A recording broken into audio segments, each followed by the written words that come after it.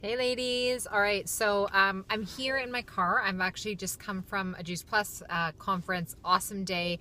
I'm heading into the arena now to go and watch my son Sam on the ice, but I didn't get a chance yesterday to do the video for Mickey Eves, who asked the question about iron. So I packed my iron with me so that I knew I would have a few moments that I could create this little video. So her question was, as a woman in their 40s, how much iron should you be taking a day? What type? What do you need to know about that? So first off, my recommendations for women that are anywhere from, say, well, honestly, really anywhere from starting to menstruate up until the age of around 50, when things start to shift, perimenopause starts to take its, kind of take its place in our life, which can be going on for anywhere from 8 to 13 years. I recommend anywhere from 10 milligrams up to 30 milligrams of iron each day. I repeat, I do not recommend prescription iron. I know even some naturopaths recommend prescription iron. I've never had success with a client taking prescription non-elemental iron in a tablet form.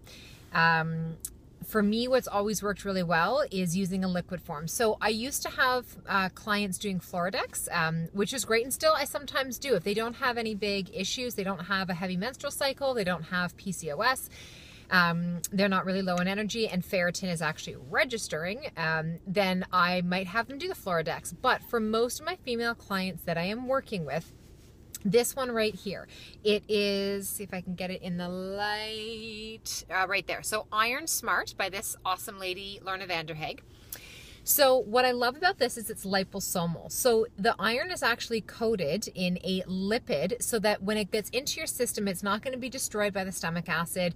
It is actually going to get in there and you're going to be able to absorb it and uptake it. The other thing I love is that it is not going to constipate you. So often with iron, even in multivitamins, which is also why I don't recommend a multivitamin, the iron is very hard. It's very constipating as a mineral. So you take this iron, your body can't absorb it, you end up creating a highway of pills that are sitting in your intestinal tract, and it's actually contributing to your low iron, to your anemia, as opposed to helping you. So what I recommend is 2 teaspoons a day. It's a caramel flavor. Some people say it doesn't taste like caramel. Just suck it up and get it in, okay? 2 teaspoons of this a day.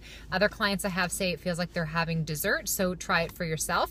You can get it in the natural health section at Superstore, at Zehrs. You can get it at Nature's Emporium, Ambrosia, Whole Foods, any of those types of stores. But here's the thing that I would ask. When I sit down and I analyze blood work for clients, and I'm always looking at hemoglobin and ferritin, I want to know why. Why is your iron low? Is it because you have menstrual issues? You've got a really heavy flow, you always have, you have fibroids, you have cysts? Is it because you have an absorbability issue? What's going on in your gut? Why aren't you absorbing and uptaking the iron from your food? Is it your food? Are you not getting in enough dark leafy greens? Are you not getting in, don't always look at beef as being your issue, that you're not eating beef, because sometimes eating the beef or having the animal protein could be the very thing that's irritating your gut. Other times, having too many grains, too many beans and legumes could be the thing that's irritating your gut, and you need to increase or uptake your animal protein. So that's why there's no one size approach or one size program that's going to fit all. So it's really important, A, to understand when you get your blood work done, you need to get a physical copy of it, and you need to go and take it to someone and have them look at it, because more often than not, remember with iron, the range is like from 11 to 144. So if you're sitting, you could be like 12 and be told that you're totally fine, your iron's within the normal range. For me, I like to see ferritin no less than 40, 70, honestly, is really optimal. So we need to put together a plan, a protocol. Taking the supplement is going to help, but then we actually have to, again, recognize and sit back and say, okay, well, why? Why are we having the issue with the iron in the first place?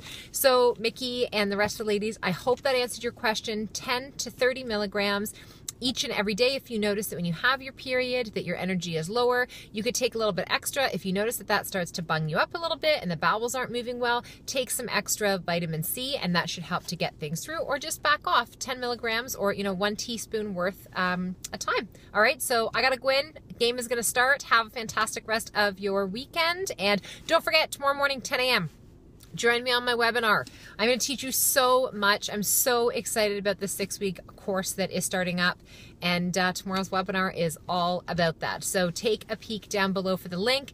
We've got it posted on the Facebook page. It's on the website, on the blog. It is everywhere. So tomorrow morning, 10 a.m. See you then, guys. Bye.